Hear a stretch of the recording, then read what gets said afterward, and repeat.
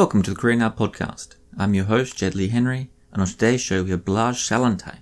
Balázs is a professor of history at Korea University and the author of Kim Il-sung in the Khrushchev Era and Caught in Time, Images of War and Reconstruction. But for today's podcast we're going to focus on a series of articles that he has written. Some of the research overlaps with these books, but it is a fresh look at history and also the present moment. Now, the Korean War is one of those moments that has long been played out in history books. It is often referred to as the Forgotten War, but this is just for people outside of the field, people uninterested in the topic itself. Closer to home, of course, there is a much keener interest in this, and Balázs comes to this from a different angle. He looks inside the minds of either side, the propaganda battles that they've been fighting since the war, and tries to look in on questions of reconciliation and responsibility from both sides. As South Korea was transitioning into a full democracy, those early presidential candidates, once in power, began implementing truth and reconciliation commissions. Ways to look back on the authoritarian era, tackle those difficult memories that people have, seek out the reality of what actually happened on the ground. And this was all done so under the idea that this was the only way in which a country could ever heal properly from this sort of trauma. And of course, this stretches back all the way to the Korean War and to the moments before that, to the crackdowns and suppressions under Sang Man-ri. And in the South, a certain phenomena has held true. The further that Southern politicians get away from atrocities by virtue of time, the more willing they are to look back critically at these moments and open up the idea of revising history, or at least looking at it through a new lens. However, in North Korea, the opposite has been true.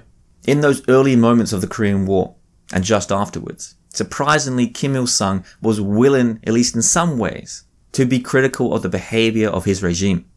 He called out Northern soldiers for their excesses and the military command for its failure to take proper care of civilians.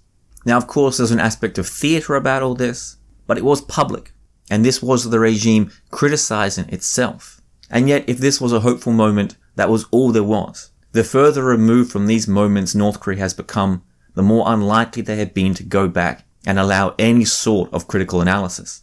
Instead, they've taken a view towards history of this kind that involves blaming an outside power, almost exclusively America, excusing the South under the guise that they are a puppet or pawns of the American forces. And this was also they could paint a picture of the Korean War that was non-fratricidal. This couldn't be a conflict in which Koreans fought Koreans, or indeed Koreans invaded Koreans. This had to be the work and the stoking of foreign intervention. And of course, there are a number of reasons for this. Not least of which is the idea of political legitimacy.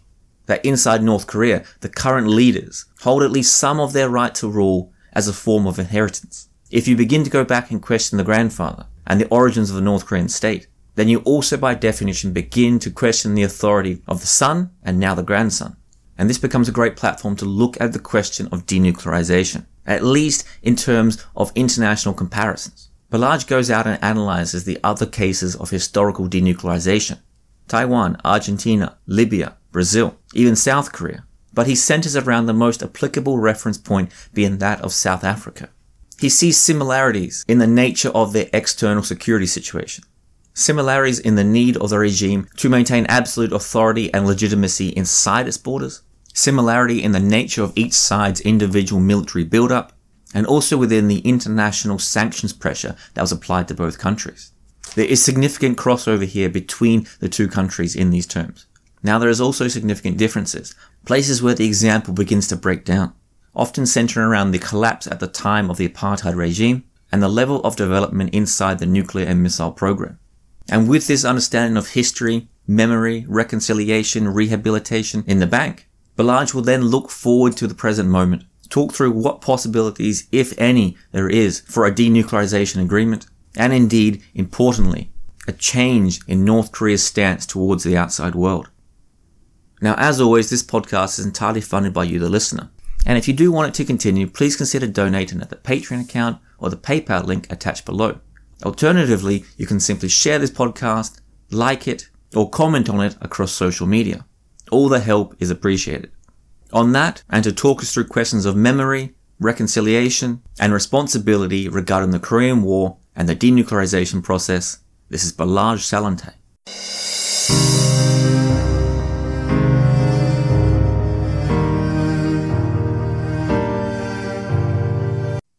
Balázs Szalontai, welcome to the Korea Now podcast.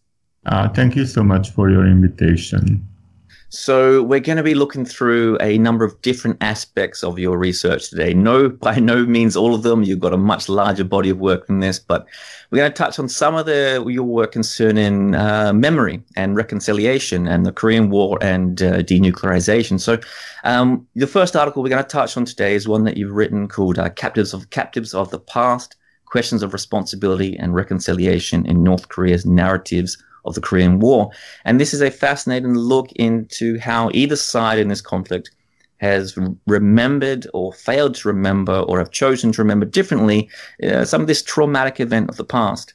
And of course, many people will know that there is a different understanding on either side here in how they view this conflict. Either side thinking the other one started it, and that is the real crux of this. Not so much the conflict, though this was bad enough, but who kicked things off. And we have had access in recent decades to the old communist archives, which have, if there were doubts in anyone's mind, that should have dispelled all this. We now have access to the internal minds of Stalin and Mao and the discussions with Kim Il-sung. But there is still this dispute, this change. And over the years, South Korea has, because it's become more liberal and less authoritarian, has been more willing to look at itself and ask difficult questions about the past and change how it has seen its behavior in the war.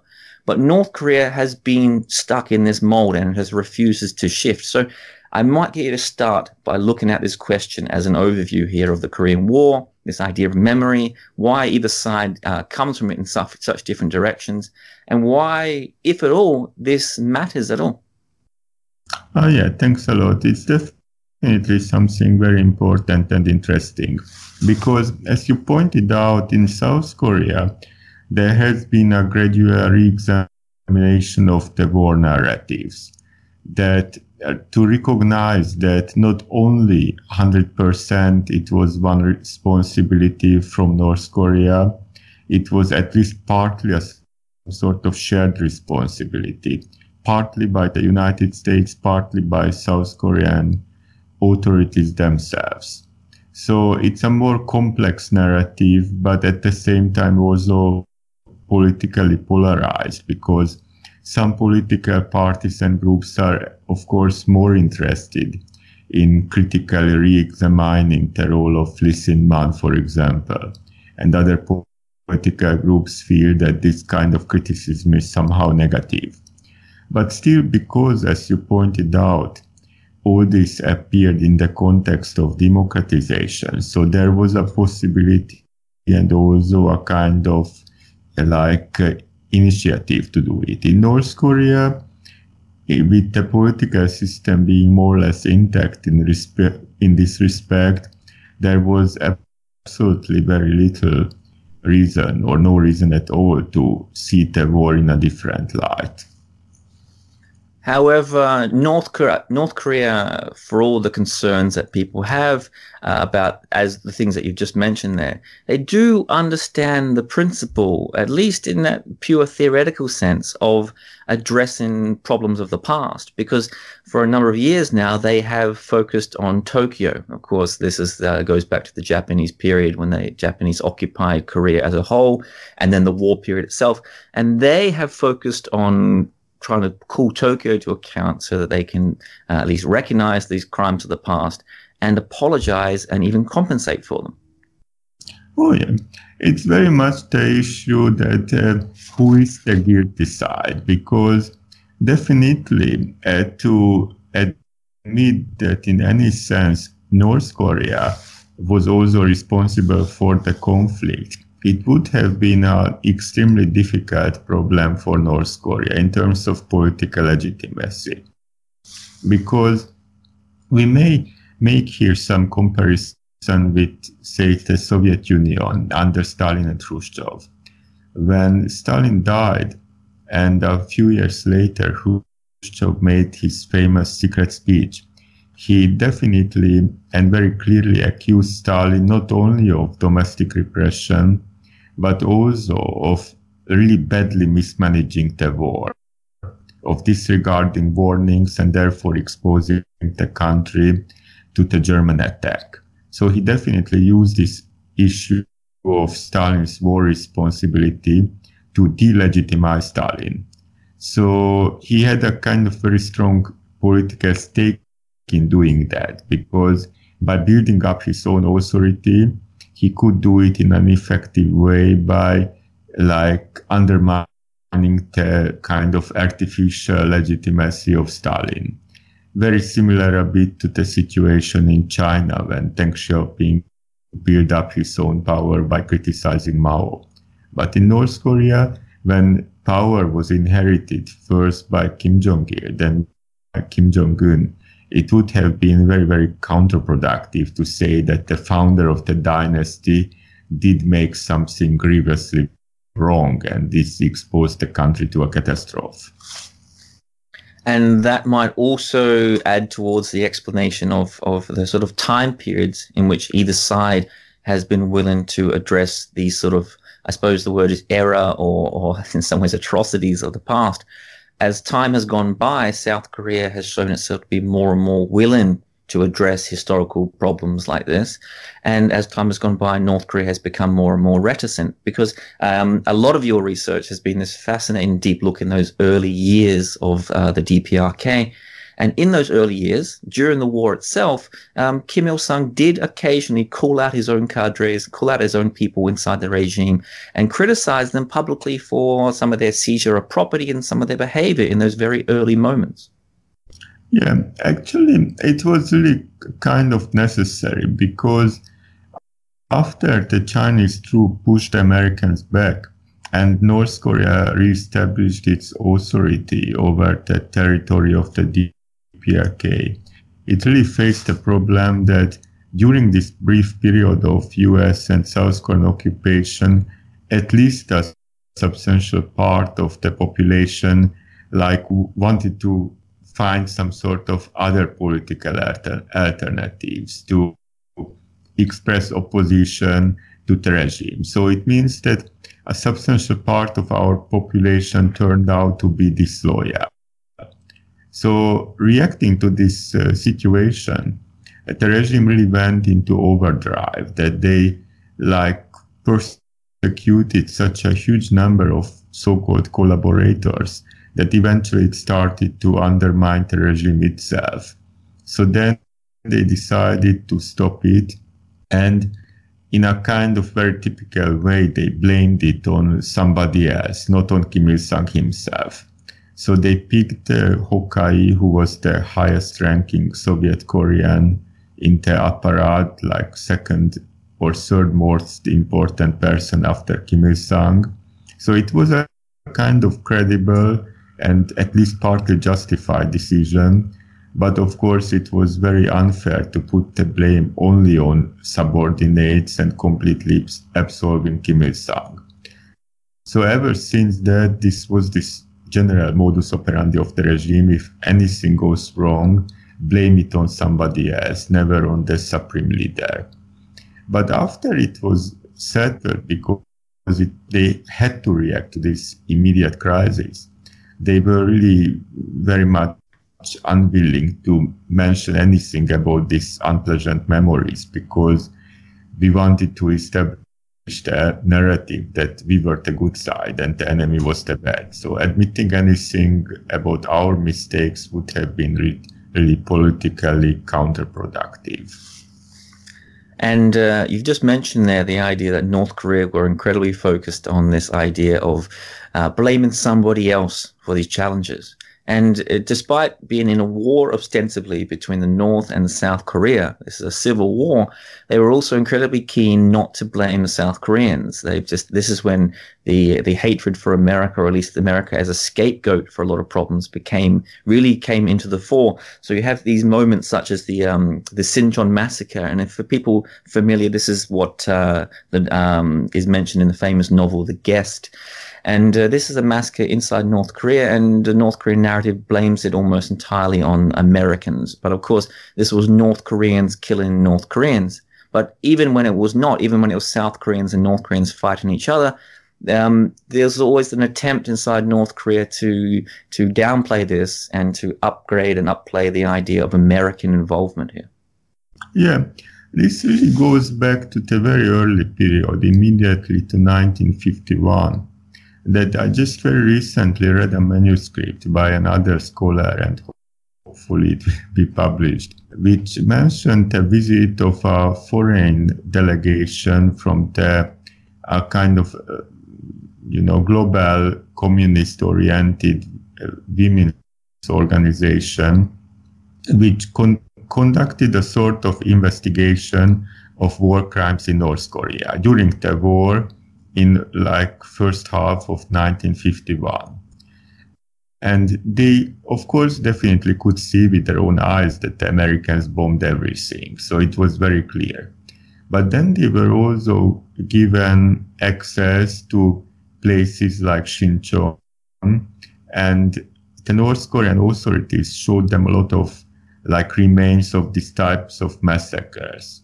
What was interesting, and the author also very aptly pointed out, that, as you also said, many of these massacres were committed by Koreans, either by local North Koreans, sometimes by South Koreans.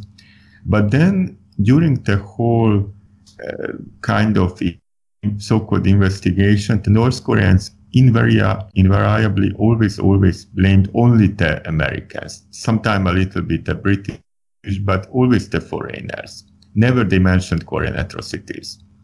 And one interesting reason of why they did this was that after this organization committed the investigation, it sent a long report to the UN. And they said that, see, this is why you should withdraw all foreign troops, meaning the UN troops, from Korea, because the foreign troops commit all these atrocities and massacres. So this helps a bit to understand why North Korea did not mention that it was partly our own people killing each other, because it would be more handy to blame it completely on the foreign imperialist invaders, because then we can use it as an argument that they should be withdrawn. But to say that, well, we killed each other would be really not suitable for this purpose. And for that purpose, the idea of saying that it is a foreign problem here and therefore foreign troops should be withdrawn, it means North Korea were very keen to blame a lot of these war massacres, etc., on American involvement. But over the years, they have also shown willingness through the authoritarian years in South Korea to at least highlight some of the human rights abuses inside South Korea. Now, this seems to be that they were doing this as a way to say, once again, these South Koreans are puppets of America, and therefore these atrocities coming about. But as the Truth and Reconciliation Commission in South Korea came about, the North Koreans followed this quite closely, and they were very keen to focus on these human rights abuses, if only to say this is now a puppet regime, and once again, we should get rid of the foreign troops and foreign influence. Yeah, definitely. Because it was kind of very useful as a sort of delegitimizing not only the old regimes, but also those South Korean political parties which were emotionally or directly connected to these older governments, like, the Grand National Party, later called 새누리당. So the conservatives were always kind of more reluctant to speak about the atrocities of the authoritarian regimes. So this was a kind of handy way to corner them and expose them as people unwilling to admit the shameful past. But still, it was very interesting that if we compared the relative attention which North Korean propaganda paid to these exposed atrocities by the Truth and Reconciliation Commission, and to the exposed killings by Americans, like, for example, the Nogunri massacre of refugees, then North Korea devoted much more attention to criticizing the Americans than to South Korean perpetrators, which was, in a sense, very paradoxical, because if we count it in numbers, that we can say that in the first months of the war, when South Korean troops were pushed back, then the police of Lee Sin-man definitely killed much more people than the Americans killed deliberately in Nogunri and elsewhere. But still, for North Korean propaganda, it was much more convenient to put the blame mostly on the Americans, partly on the logic that, well, listen, money is gone, but the US troops are still here and we want them to get out. And this focus on America, is it simply an internal propaganda play to strengthen the regime and to, once again, legitimize the rulers themselves? Or is there a deeper political purpose here, even if it's just financial? I mean, over the years, North Korea have not been shy about asking Japan, not just for apology, but also for compensation.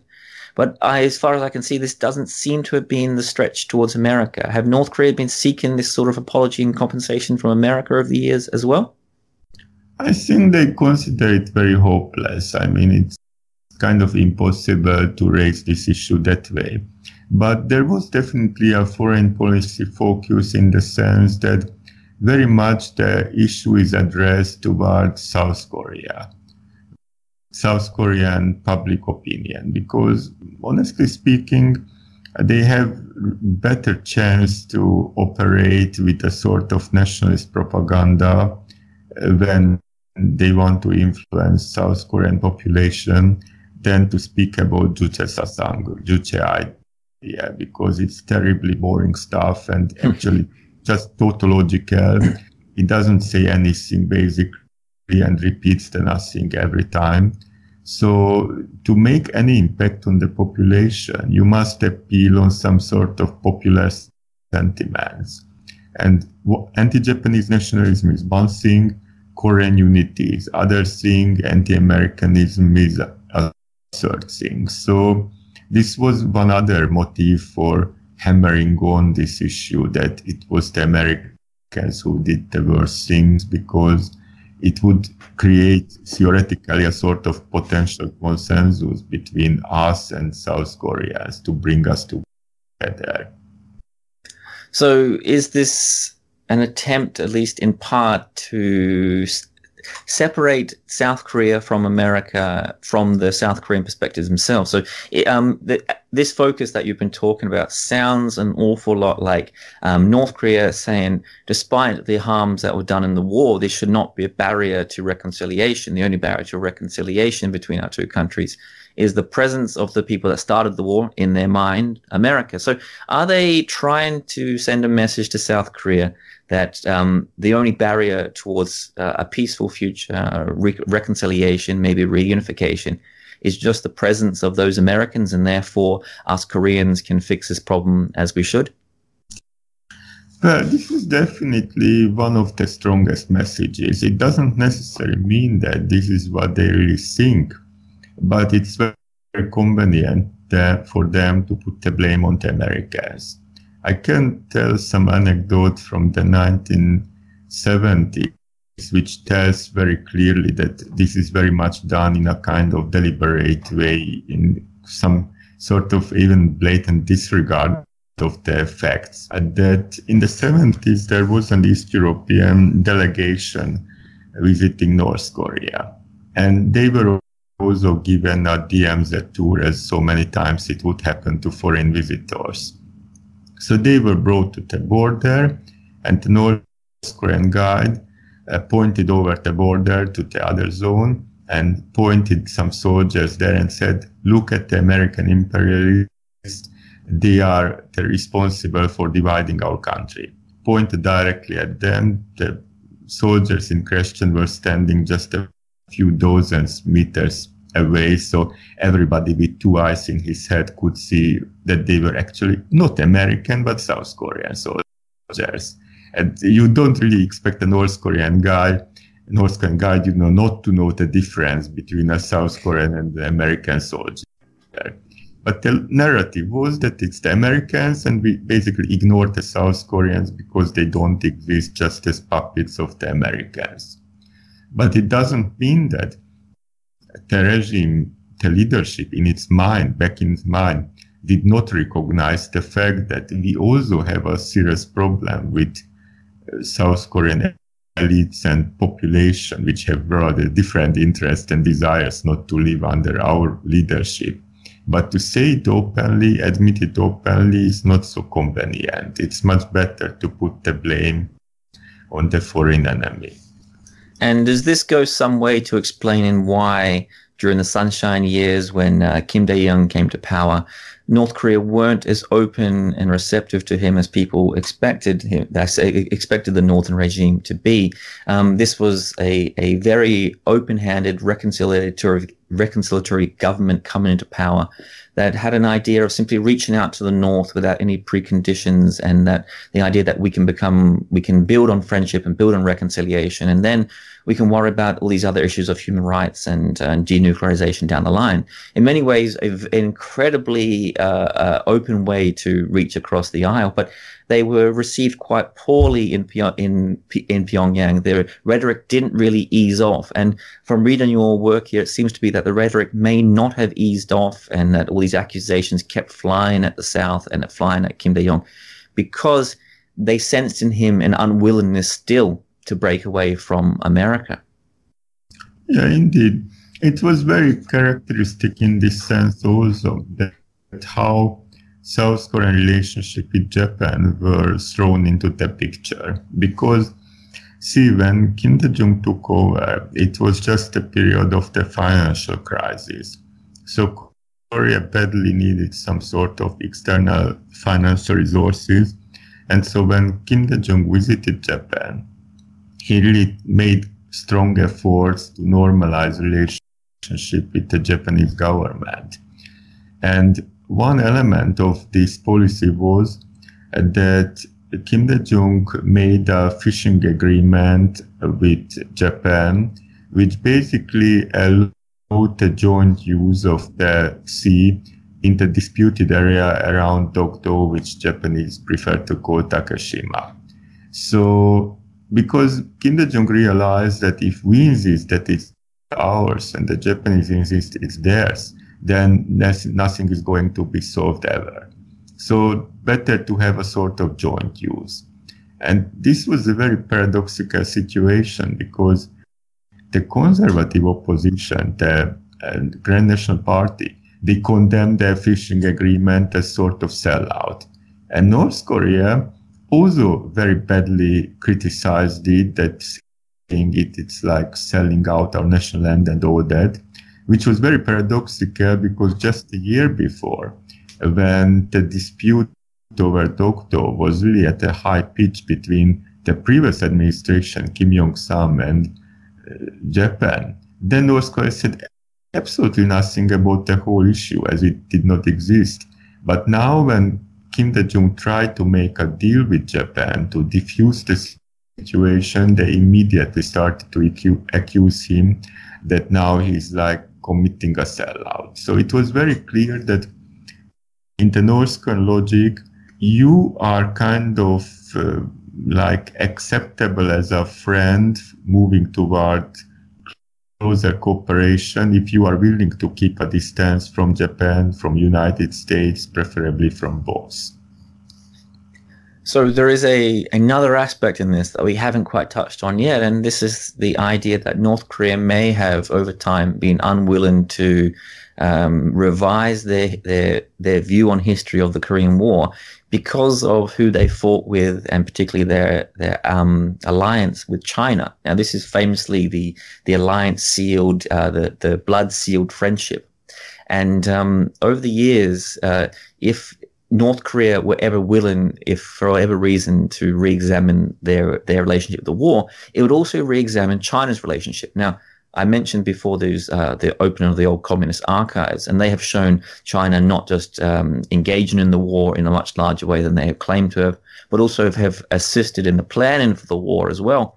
But over the years, of course, if North Korea change how they see this, they also have to change China's role in this. China is not so much the defender, the protector of North Korea, but now suddenly potentially the perpetrator of an invasion, or at least the moral support or the diplomatic backup to an invasion.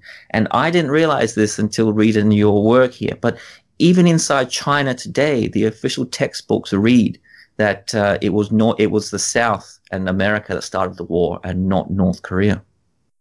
Yeah, indeed. It's kind of very like characteristic that just a few years ago there was a film, or I think rather a film series made in China, which covered at least partly the period of the Korean War, or even directly focused on that.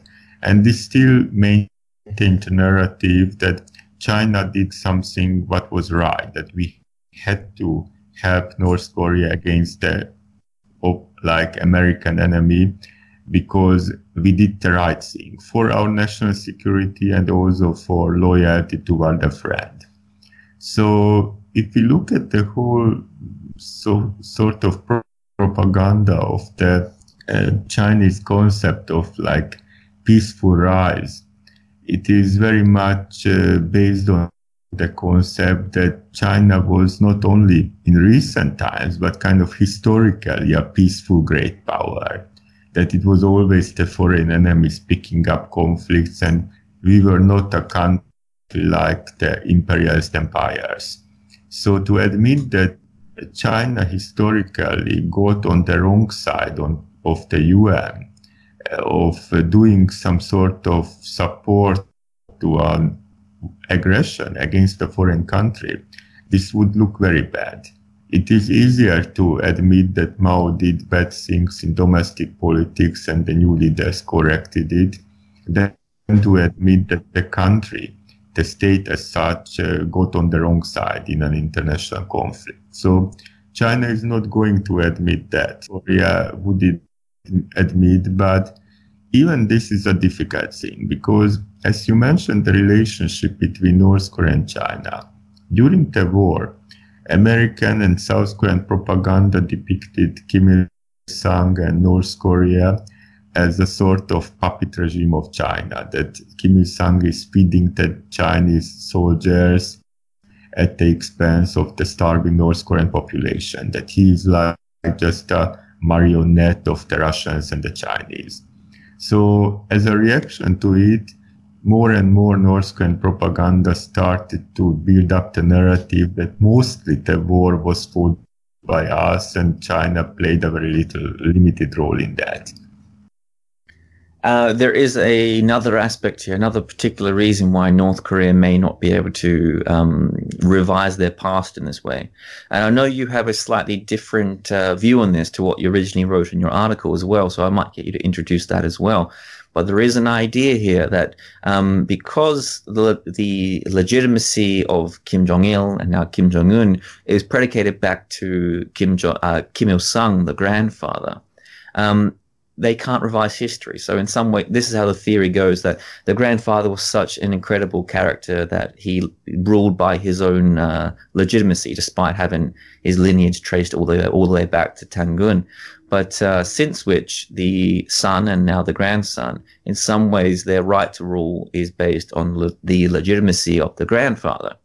And if you start changing the grandfather's history and saying perhaps things weren't as great as we thought they were, it may challenge or erode the current rule of at least Kim Jong-un today.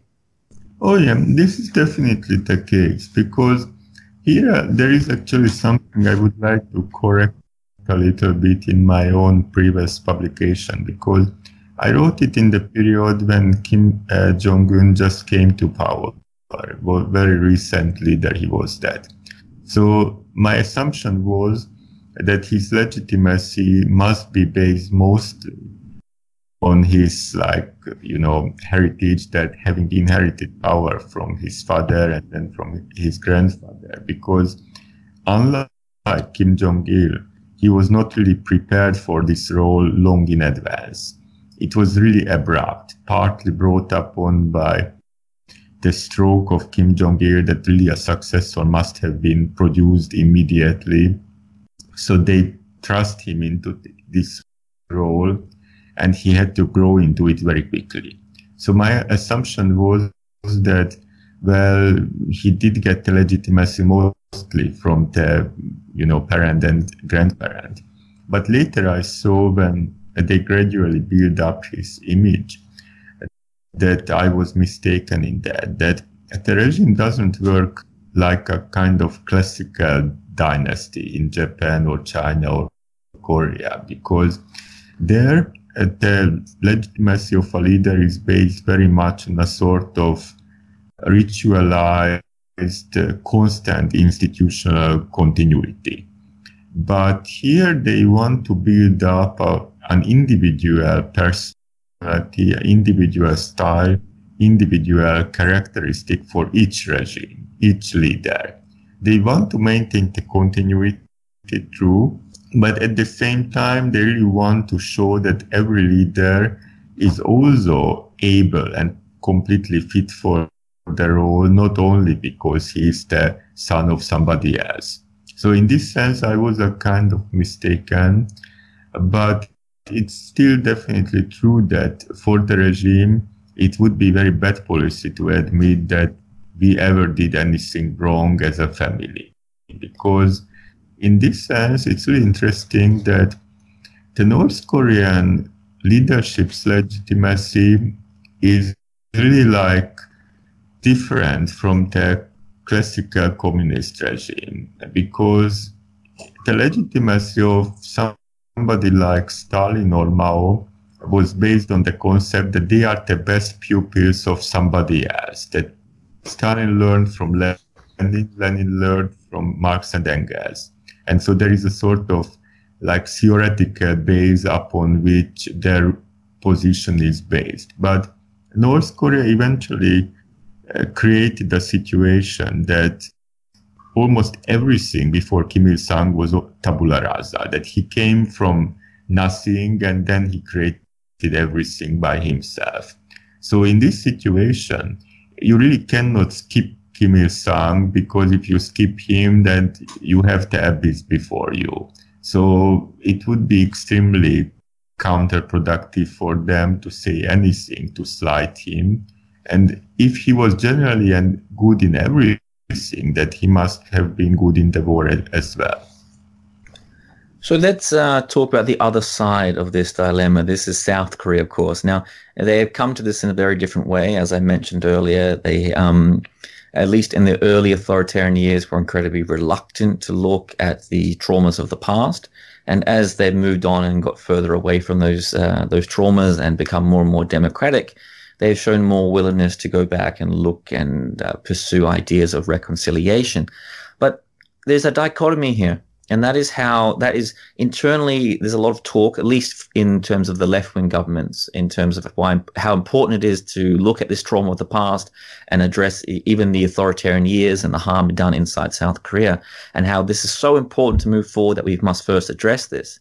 But when it comes to North Korea, almost the opposite happens. That is the idea that they're willing to forgive almost anything, or at least move forward without apology. And there's a quote that you put in your article here by No Moon-hyun, the former president of South Korea, who comes in and he says in 2007, and I quote, "He has no intention to ask North Korea to apologize for the wrongdoings of the past, including North's invasion of the South." Now, this is entirely different to how they approach Japan, for example. They insist that Japan does apologize first, and without an apology, there cannot be a normalization, just as they insist on the authoritarian regimes in South Korea apologizing for their past and showing some contrition, or the country can't move on. So I'm like here to talk about this strange dichotomy inside South Korea. In fact, to be precise, it was a kind of general understanding of the situation that North Korea is just not going to apologize for anything, period. So, as I mentioned in my chapter, that we have this kind of very paradoxical situation that several times North Korea tried to assassinate South Korean dictators like Park Chung-hee or Chon Tu-hwan, doing it like 1968 and then 70. And then a few years later, Park Chung-hee has negotiations with North Korea and they nicely smile each other.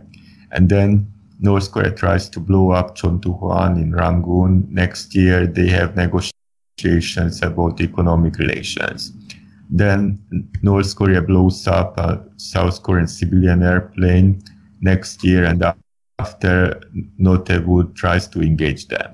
So in a sense, it's a kind of acknowledgement that we are simply not able to force North Korea to apologize, and we have to somehow try to take advantage if they are in a better mood, and let's try to ignore what they did before because no chance. And in a sense, this is indeed a big problem, because to reflect on the present situation, for example, like how the present improvement happened after January 2018, we can see the same pattern which I can summarize a bit like with a sort of metaphor, that North Korea used this modus operandi many times, and this time lasted.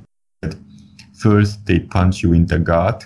Then when you are gasping for breath and you look really angry, then they suddenly smile at you. And if you don't back, then you are the person who doesn't want reconciliation.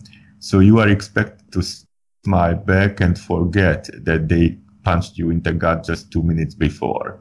So it's really a paradox, because South Korea, also the US, doesn't want to take the responsibility of not using the opportunity of making up and getting a better relationship. But because of this, North Korea can feel safe that whatever we do to you, you are going to make up for it later, and we can hold the initiative. It's a kind of very difficult situation, because this way they really never have the strong motivation not to behave badly, because they feel they can get away with it. So let's move on with that basis in mind to the question of denuclearization. Another article of yours, another chapter here entitled "Giving Up the Treasured Sword, the Prospects of North Korea's Denuclearization in Comparative Perspective." And I might get you to start with simply a overview of why nations might do this. Now, there's people always say North Korea is after nuclear weapons simply because they want an offensive capability. Some people will say that, or a defensive capability. But in the case of countries like China, India, or Pakistan, it's often more an important role in terms of you joining this nuclear club, and it's a symbol of your technological advancement as a nation. So I might get you to give at least a small overview, and then we might get into just why North Korea might suit some of these models that we're going to touch, and why not. Oh, well, it's definitely the case that in many cases, countries develop nuclear weapons for really security purposes, military purposes, but it was not always the case. Like in the case of India, which you mentioned, as some of the Indian scholars like Yogesh Joshi pointed out, in fact, it's very interesting that the development of nuclear weapons was not a direct reaction to the Chinese challenge. It was not integrated with specific military programs. It was not really combined with the development of delivery systems that time. It was more a sort of like attempt to show that we, India, a great power, we can do it. So they would create the first nuclear device, which they tested in 1974. And then for a long time after, they still did not really develop a delivery system, because the point was to show that we can do it. So in the case of North Korea, it's not so kind of easy thing, because they did work on the delivery system also very deliberately for a long time before and after. So it's not that. But still, as you said, it's more than just preparing and deterring some sort of nuclear strike from the enemy. Here, for example, I may mention that definitely North Korea had this experience from the first Gulf War, the Desert Storm, when Saddam Hussein had a huge conventional army, and still the Americans managed to destroy it in a very short time because of their superiority in the air, their superiority in electronics, in communication system. So then North Korea suddenly felt that even though we have a huge force of conventional weapons, thousands of tanks and everything, this may still simply fall apart under this high-tech American onslaught. And even though we can deter that by threatening of like shooting up Seoul and all that, but if it really comes to the serious conflict, probably the conventional weapons are not enough to deter the Americans because we no longer have the USSR and China behind us. So they got some extra reason to develop nuclear weapons, not only against the nuclear strike capability of the enemy, but also because of the conventional superiority of the other side, increasingly also South Korean side. So there's also another question here, and this goes back to just what we were talking about before, the idea of North Korea struggling in many ways to revise its own history. And in 2012, in May 2012, the North Korea's own constitution was revised to declare itself a, quote, nuclear state. So that might, simply based on what we've discussed before, offer a new challenge here towards denuclearization. Whether or not the leaders might find it appropriate to denuclearize for whatever reason, if this was ever possible, they may, it seems, at least in theory, be pigeonholed simply by them previously declaring themselves as such. Oh yeah, it's very difficult to revise such a thing.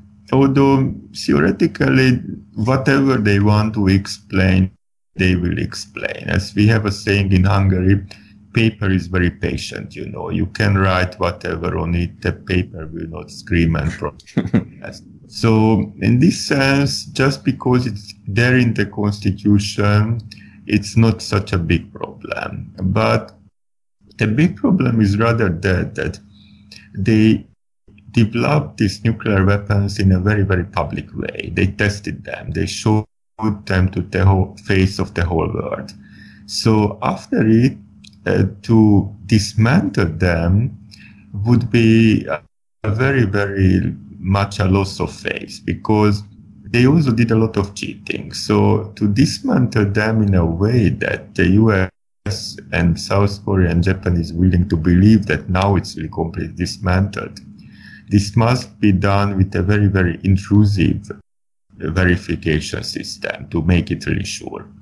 And which means that basically it would be a sort of like, unilateral concession to the other side, a sort of like defeat or whatever. So they definitely don't like the idea. It's really something very inconvenient for them and very different from the only other case when a country would completely do denuclearization, South Africa, because South Africa did develop the bombs, 6 altogether, but they did it very secretly. They never did any public test. And when they dismantled them, it was also done secretly, and the world was informed only after everything was finished. Actually, originally they wanted to keep the whole thing secret. So it was easier to avoid a loss of face. But for North Korea, to develop it first and basically developing something which can North Korea look superior to South Korea, because in most other things they are not. Now, this would be really like a big falling down from a high mountain top, and they really don't want this, honestly. I don't say that the negotiations with North Korea over denuclearization is kind of complete waste of time. But I would rather say that it would be like best to fine-tune every step in a coordinated way, that if they make a concession, then a proportional concession should be made, because either giving up too much or giving too little is kind of counterproductive. So basically then it means that the North Koreans themselves can decide how far they are willing to go. Okay, if we blew up a kind of testing ground, or if we dismantled 1 or 2 bombs, then you can get this much concession for it. If you give up more, you get more. If you give up nothing, you get nothing. So this way, it can be made clear that it's really their decision to keep or not to keep the nuclear weapons and how much of it. Because either if we create the impression that even if they give up everything, we are still going to maintain the pressure on them, definitely then they have absolutely no initiative to give up anything. On the other hand, if they get concessions without making significant denuclearization, then they also get the impression that why should we give up anything, because we can still get what we want. Now, before we launch into the South African comparison, because that is so important here, there's some great parallels and some lessons that can come from South Africa here. It is important noting, and you've done this in your research here, of the odd sort of unique situation that North Korea are in, and why South Africa is a great applicable example here. Because in most situations in history, when successful denuclearization has occurred, it has happened at an early stage. So it hasn't happened at the stage when they've, like as you mentioned just then, committed a lot of resources and money and propaganda to it, and certainly not at a point where the weapons are already in hand, tested and ready to go. It often happens very early on before they get going. And you mentioned here that in places like Libya, when you do get around to actually denuclearizing these countries, you realize that a lot of the equipment that they bought, it was sitting there unpacked. They never even got around to using it. And North Korea is not at that stage. They are at a unique situation in the sense they are incredibly advanced and a long way along this particular development. Yeah, indeed. And this also raises the question that whether there was a better chance to achieve a deal when the program was still in a very initial stage. That means that when in 1994 the agreed framework was made, whether then it would have been possible to get a better result than now, because now we cannot turn the clock back any longer. But as historians, we can ponder about it. And it's really difficult to know, because we would need a lot of really high classified intelligence information to know what stage their uranium enrichment program was that time. Did they ever stop it? Did they keep it going all the time in the 1990s? It's impossible to know at the moment, at least for me. But still, I would think that the fact that the agreed framework was not really implemented by the United States, or selectively implemented, because they got this heavy fuel oil, but they never got the nuclear power plants. So definitely it was a problem that Congress did not want to ratify the agreed framework. And if the US does not ratify and does not implement it, that really why should North Korea do?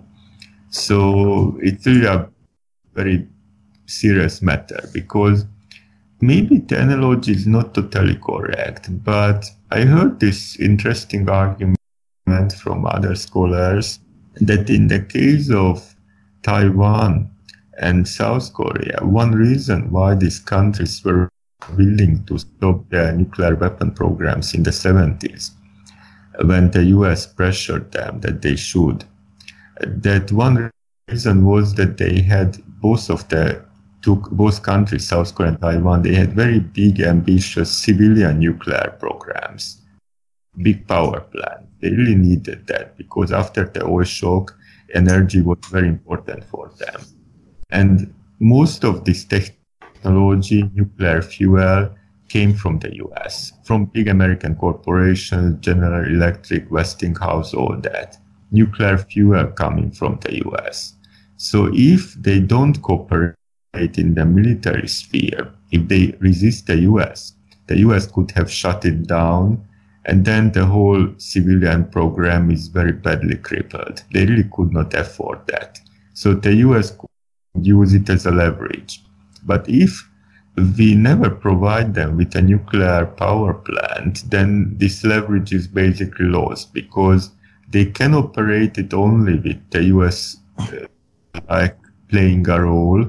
Otherwise, the power plant can be shut down. So then they would have a stake to like cooperate, because otherwise the program is not working. But if the program never starts, they have less reason to cooperate. So my private opinion is that it would have been worth trying to implement the agreement. It doesn't mean it was an absolutely sure case that if it had been implemented, the North Korea would not have cheated, because unfortunately they cheat in everything, even in very like innocent economic deals. But still, there would have been probably a better chance. Now it's exactly very different. So let's dig a bit deeper into this analogy here. So South Africa works so well, and there are a number of key little allusions that you make throughout your writing here that seem to sing so closely to the North Korean example here. So the apartheid regime in South Africa see themselves as being encircled by communist regimes in the north, in countries like Angola and Mozambique. Now, of course, it's different in North Korea. The ideology is flipped. But you can see the analogy there. There's a whole series of UN-imposed sanctions on South Korea, on South Africa in 1997, and this once again has some analogies to North Korea. The South African government responds to this change in environment and these sanctions with their own claim to self-determination, in the sense that we must build up our own military internally. So suddenly the military budget expands dramatically, and they're trying to build up their own forces from inside, realizing they can't rely on the outside world. And also this wonderful thought that you involve here, that is the idea that the regime in Pretoria were not just were growing these nuclear weapons, and in some ways they were having the USSR as their ideological enemy here. And of course, they never intended to ever get in a conflict with Soviet Union. They would never have won it, of course. But the idea of bringing nuclear weapons into the conflict was useful for South Africa, because the prospect of a nuclear war would have brought America in. And once again, this has fantastic cross analogies to the North Korean situation today. In a sense, we can argue that North Korea also tried to use the nuclear weapon issue to somehow compensate for the lack of Chinese support after the end of the Cold War, because it was a big problem for them that after 1991, China settles for the policy of treating the two Koreas more or less equally if possible. Really, China doesn't want to support any of the two Koreas against the other. China keeps saying that we want the two Koreas to be at peace with each other. If China criticizes anybody, it is usually the US. South Korea relatively rarely. South was such a case, but before it, usually the Chinese put the blame on the Americans. So in this situation, it's absolutely out of question that China is going to provide North Korea with sophisticated conventional military technology. And for the Chinese, it's kind of like innocent excuse that, well, we don't give it to you, but also we don't give it to South Korea. So what's the problem? But then the North Koreans can easily say yes, but the Americans provide South Korea with all the sort of equipment. So if you don't give it to us, they still get it from the US. So we are not helped out. So in this situation, that North Korea also tried to build up a nuclear force as a sort of independent power, because we cannot rely fully on the so-called ally. But if we think that South Korea felt that if we bring the nuclear issue into the forefront, this will manage to activate the Americans to help us out. In the case of China-North Korea relationship, it was a bit ambivalent because the Chinese were really very unhappy with the thing that whenever North Korea started working and testing nuclear weapons, the Chinese were really irritated by it. So last time in 2016-17, this was very clear. But at the same time, it's also true that whenever North Korea showed the willingness to tone down the nuclear issue, then it was effective to use it as a card to attract more investment, more economic support from China. So we can use it as an analogy indeed. So let's flip that over and look at some of the differences here. Is a wonderful analogy with South Africa, but you also mentioned throughout here some of the limitations that this analogy holds, and that is that inside South Africa, at the time, despite having some fears about communist countries to the north, their conventional forces were always had the capacity to take care of it by themselves. The nuclear weapons were never really needed in this regard. You also mentioned that, of course, South Africa was never as far along in their nuclear process as North Korea is today. And of course, importantly, in South Africa, when it came around to actually denuclearizing, and you touched on this a little bit earlier, they linked it to the collapse of the apartheid regime. That is, nuclear weapons were linked to the regime, and as the regime began to change face and open up and be, I suppose, morph into something entirely different, the nuclear weapons didn't matter so much. And therefore, they were willing to get rid of them. And as you said before, willing to get rid of them silently. They just wanted to get rid of all trace of these things so as to not suffer any more embarrassment. But that wouldn't apply, at least in theory, to the North Korean situation. Oh, yes, because definitely there is no such a kind of idea that we should dismantle our political system because it is bad. No way. Absolutely no initiative to do anything like that. In South Africa, by like the late 80s, even really a lot of conservative politicians, even within the National Intelligence Service and elsewhere, rather hawkish politicians and military leaders, they realized that this cannot be continued forever, that eventually we must find some way out. And what is really very much surprising, I myself cannot give an easy answer to that because it's really very much a psychological matter and I would need to go there and interview people about it. How on earth it was possible for the National Party leaders like de Klerk and others to trust basically enough the ANC leaders and others like Nelson Mandela and other politicians that we can let these people to form a government and we won't end up like those, French Pied Noirs in Algeria who were thrown out of the country. So then it's not simply we hand over power in a kind of peaceful way that they will honor the agreement for 1 year or so, but then it will never really turn so bad for us that we basically should vote with our feet. So I myself really cannot easily explain this. I would need to go to South Africa to find out. But it's absolutely sure that North Korea does not have any kind of illusions about the fate of its leaders, that if we ever give up power, something bad is going to happen to us, either from the domestic North Korean population or from South Korea or from the US, but they really don't trust their life to the hand of anybody else.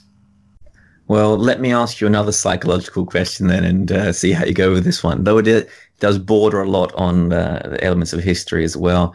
That is, if we move away from South Africa for a second and look at South Korea. And I wonder how you think of the presence of, for so many years of nuclear weapons inside South Korea, how this may have affected North Korea's own commitment to achieving them. There are moments in history where countries have acquired nuclear weapons simply as a kind of arms race, as India and Pakistan, India and China, Soviet Union. These kind of countries were very closely aware of what their neighbors were doing, and therefore they were racing, in a sense, to do it. So I wonder how you see the North Korean situation, whether a lot of their development of these weapons, was it in some way a race with the South, because South Koreans had them in their country from 1958 to 1991, as I mentioned, but also throughout this period, they were falling terribly behind, as you mentioned, in the technological arms race. Nuclear weapons aside, they were getting terribly outpaced by South Korea in terms of what South Korea were able to develop in terms of military technology. Yeah, I think it's absolutely true, because the presence of nuclear weapons in South Korea definitely influenced them in many ways from the very beginning. They really felt that this is something to which they have to react in one way or other. There was a time in 1960s when they thought that if they conduct irregular warfare in South Korea, then this is a kind of feasible reaction, because the US really cannot use nuclear weapons against guerrillas. It's impossible. So this way we can hit selected targets, including the president, and we can somehow, instead of neutralizing the American nuclear weapons, just avoiding that. But this strategy simply did not work, because there was no popular basis for a guerrilla movement here at all. So this eventually got them back to the question that how to offset this nuclear weapon capability. They also tried this approach that if we build tunnels under the DMZ, then we can mix with our forces with the enemy forces, and then the Americans are not going to use nuclear weapons, because this would kill their own troops and South Korean troops. But still then the US can strike Pyongyang or whatever. So I think that it did affect their mentality in many ways. But it's also interesting that when the US finally withdrew its nuclear weapons in 1991, and this was announced by the South Korean president, still, actually, the North Korean nuclear crisis erupted not long after, when it became clear that they don't want to show all their facilities to the Atomic Energy Agency. So it did not make such a positive effect on their behavior as you would expect. So let's twist this slightly and have a more modern look at this and try to finish this off with another article that you've written here, North Korea's peace offensive at whose cost. Now, this is a little bit shorter than the last one, and I suppose just as well considering the time we're at here, but let's look at a lot of these issues and see how they reverberate now into the present moment. And let's begin with the idea that we mentioned quite a lot throughout this podcast, that this reach from North Korea south, the even ideas that we are looking for some sort of reconciliation, is just a Trojan horse to insert yourself between South Korea and America and separate the alliance. And as people would know, when after the year of testing in 2017, and when the famous delegation came down for the Pyeongchang Olympic Games here, they almost immediately set about enforcing upon South Korea a realization that they'd have to break sanctions. General Kim Yong-chol came down, and of course this person has been subject to previous sanctions over the years. He's the person that is blamed for the sinking of the SS Cheonan, for example. And I wonder how you viewed this original reach between the two countries as a first question, and whether or not you think there was something more to it, or do you see it in the same sense of the South Korean conservatives as a Trojan horse? Well, there is such an element in it, definitely. But I wouldn't say it's only simply a kind of policy or strategy of division, because Well, for North Korea to completely turn it back to South Korea and having totally no relationship with it at all, it's really not a very good policy, at least not in an economic sense, but also not in a propaganda sense. Because, well, if there is any country which is relatively willing to open its purse and give them economic support, it's probably South Korea, depending, of course, on the administration. So to ignore the possibility of getting economic aid from South Korea, it's not good. Second is that the regime, it's no longer really able to legitimize itself by, the boilerplate communist ideology. It's basically kind of out of fashion any longer. So then they use nationalism as a sort of stronger and more effective form of legitimization. But if it's Korean nationalism, then it definitely involves some sort of unification and cooperation with the other Korea. So they had definitely some stake of normalizing relationship with South Korea, depending that what they can expect from the new administration that Jongbada in the Blue House. So I would say my opinion here is totally like the same like the conservatives whom you quoted, but I do feel that there is such an element in this policy. And there is another element as well that you mentioned that, of course, people who are quite critical or skeptical of the outreach do bring up, and that is the idea that since 2016 the sanctions were beginning to bite Kim Jong-un, and that he's reaching out now simply because he needs a breather of sorts. He needs to somehow ease the sanctions. He's not going to ever give any concessions, any meaningful concessions. He's just trying to ease some short-term sanctions, get some breath back into his economy, and then continue on. And of course, partnered with this is also the idea is that they have reached a technological threshold, and that they've tested, and now they simply need to consolidate, run some more tests, and once they have enough data in the bank and enough development in the bank, they'll begin testing again in a second round.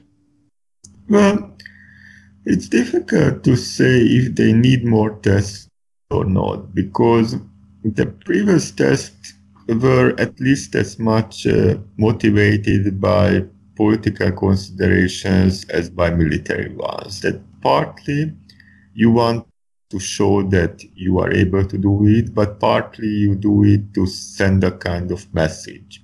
So in these terms, the patterns of North Korean nuclear testing were actually, ironically, more similar to that of the big powers like China, like Soviet Union, like the United States, which tested many nuclear devices during a rather extended period, and later they started doing it less. India or Pakistan did not do it in such a kind of systematic way.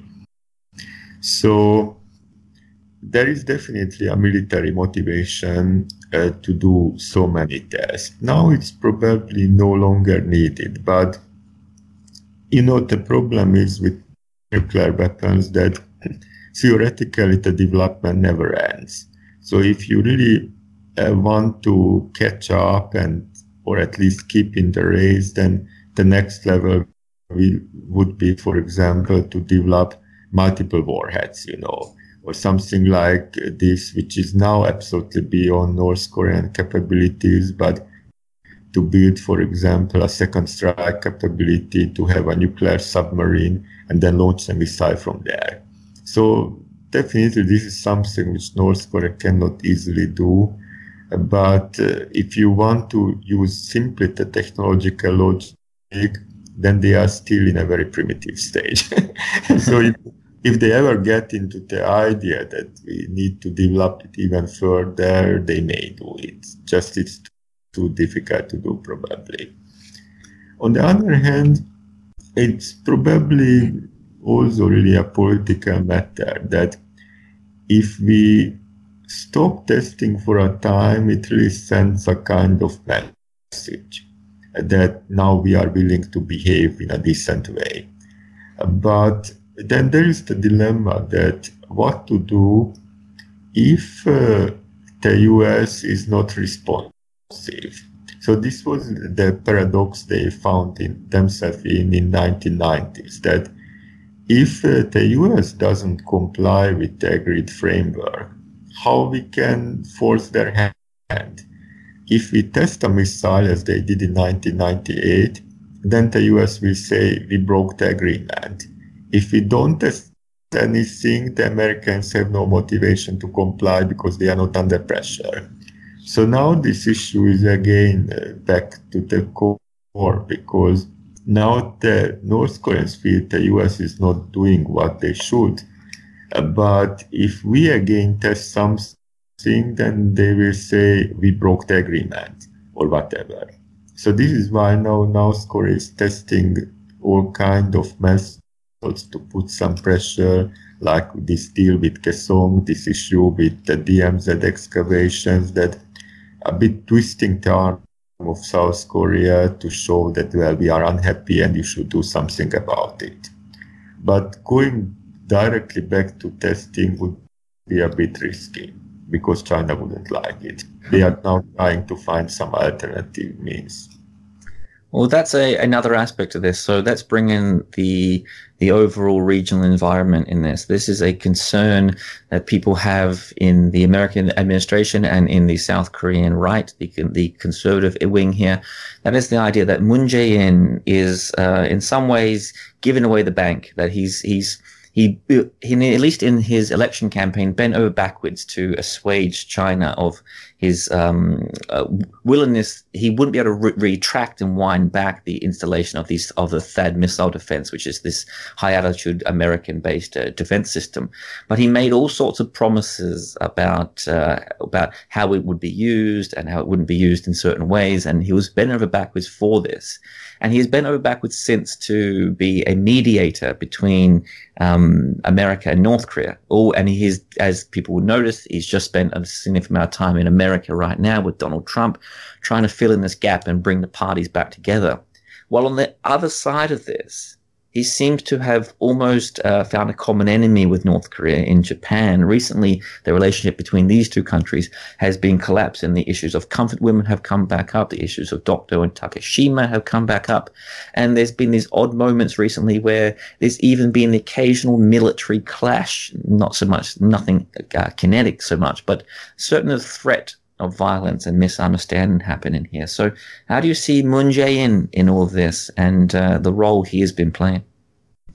Well, I would start with the issue of Japan, because this is really the bigger problem as far as I can see, because it's really somehow, at least partly, probably more than it's being admitted, partly because of China. Because China was really very angry with the deployment of THAAD. But to reverse THAAD, it would be very risky for South Korea to do. It would be going directly against Trump, and Trump is not a nice enemy, not even a nice friend. So doing that would be really difficult. So in a sense, the Moon Jae-in administration picked the weakest resistance, and if we have to make a concession to China at the expense of somebody, then better to do it at the expense of Japan than at the expense of the US. In a sense, it's like kind of safer way to do. But it's definitely a sort of a problem that now the relationship is so bad between Tokyo and Seoul, because this is very much good for Beijing, very good for Pyongyang, but not really good either for Korea or for Japan. However, I wouldn't say that this is such a simple situation that the solution would be again to have very close military cooperation between Japan and South Korea. This is what the US administrations always wanted. But this is what China very much doesn't want. It's very interesting that if you look into it, China implicitly accepts that for South Korea, the US connection is essential.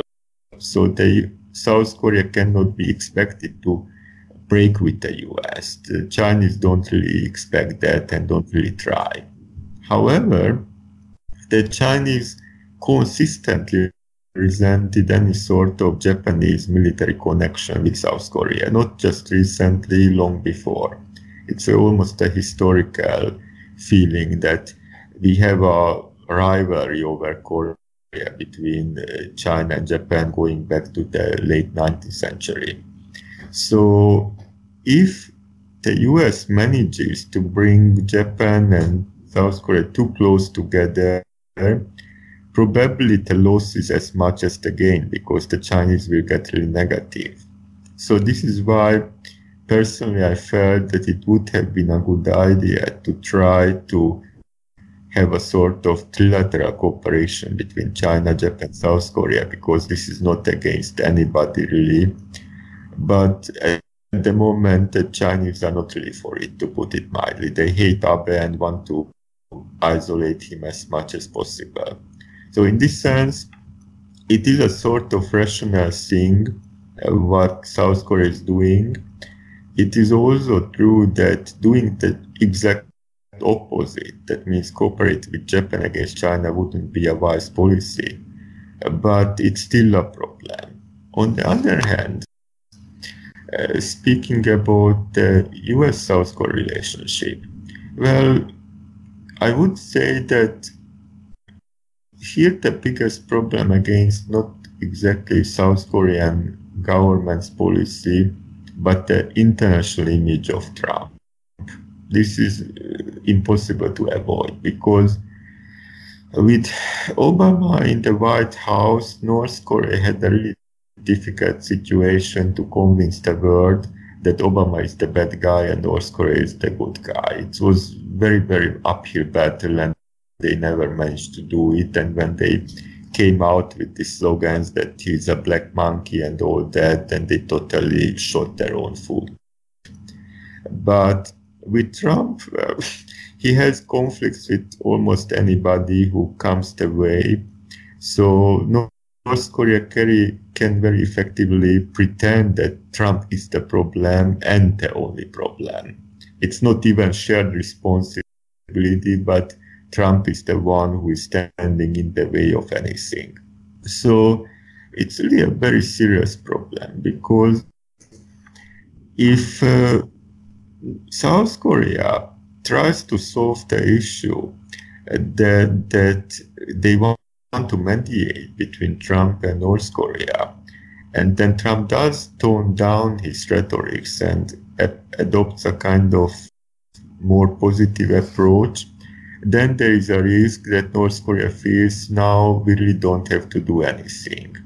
If Trump goes again into a hawkish mood, then North Korea can point at the US and say that, well, you are the problem. And China is at the moment very much willing to believe it, because Trump just pressured them over the trade issues, so they are not very much willing to believe that Trump is the good guy and Kim Jong-un is the bad guy.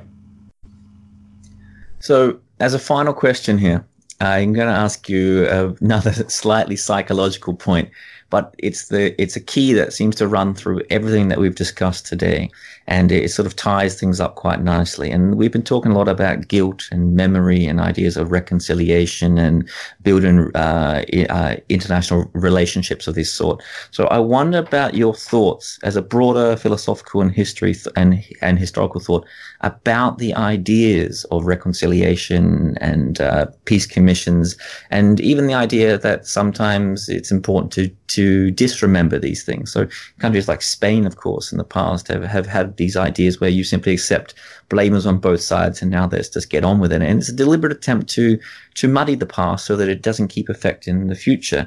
And while you're talking about Japan there, what came to my mind was this is if a country, I wonder how a movement like a peace and reconciliation movement can become politicized, and how much value you think it might have in the long run, because it seems to have something on the face value that certainly seems to have a lot of value. But if you implement it in a way where you say it's the most important thing that we can have, you have to talk about these things, it may be perceived as a political way to attack people. That's certainly how it is beginning to be seen in countries like Japan, these demands for apology. And I fear that a country like Japan may look at a country like North Korea. And as you mentioned before, because North Korea is simply not going to apologize and not going to change their ways, and they're going to keep, as you say, punching them in the guts, that the risk, and then as a result, South Korea just get on with it and don't keep laboring the point of apology and reconciliation.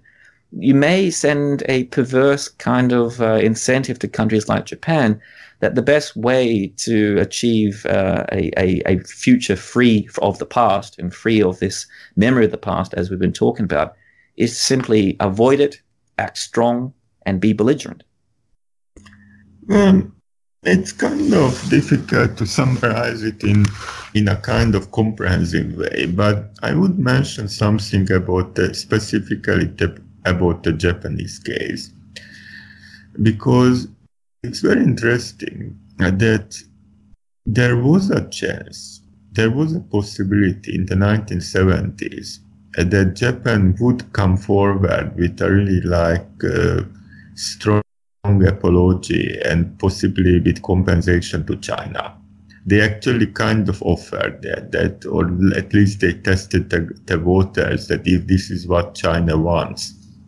What is interesting, that time when still Mao Zedong was in charge and Zhou Enlai, the Chinese definitely said no. We don't want this from you. We really don't insist. Past is past, over. What we want from you is what they called anti-hegemonism. That means that you should implicitly side with us against the Soviet Union, because that time China regarded the USSR like the big problem. So the Japanese resisted that for 6 years or more, but then in 78 they more or less gave in, and then they made a peace treaty with China. So the point is that China made the peace treaty with Japan without any demand for apology, compensation, whatever. The past was just written out, excluded from the whole business. Now, what is interesting that this, in my opinion, made the relatively worse effect on Japan in these terms of memory of the war crimes, because very interestingly, the so-called A-class criminals in Yasukuni, which is so much a problem ever since that, they were not in Yasukuni before 78. They were kept elsewhere. But then, exactly in that year, they were brought there also. Before it, only common soldiers were interned there. So, in my opinion, at least, what happened was that the Japanese politicians on the right side, they concluded, okay, the Japanese can make a deal with China without apology, without admitting crimes and whatever. It's not needed. China doesn't want it. Okay, fine. Finally, we are relaxed, off the hook. And then, a few years later, when in 82 this textbook issue emerged, and then again when there were Chinese-Japanese disagreements over other issues, again and again China raised the issue and more sharply demanded an apology. And then this is what really made the Japanese more and more uncooperative, that they said, first you did not want, and now you use it as a stick to hit us over the head, even if we have some other kind of issue. You just want to show that you are the good guy and we are the bad. So then this really made the Japanese increasingly uncooperative. I think it would have been much better to settle this issue in the 70s when China had relatively the best chance to do it, because if Japan does it with China, then it will follow with the other countries like Korea as well. But unfortunately, this chance was missed. And since that, it became a sort of political weapon, and it's very unfortunate. So this is such a rich topic. Like, we could go a lot longer, and there's so much more to talk about here. But I've kept you much longer than I said I would, and you've been very generous with your time here. But so the articles that we've been talking about today, I'm going to link below. So these are the ones I used for my specific research for this particular podcast. I do encourage people to go and read them. There is so much in them. And I'm also going to link below to Balázs's books, that you can go and find online. So on that, Balázs Szalontai, thanks for coming on the Career Now podcast. Thank you so much for your invitation. Goodbye.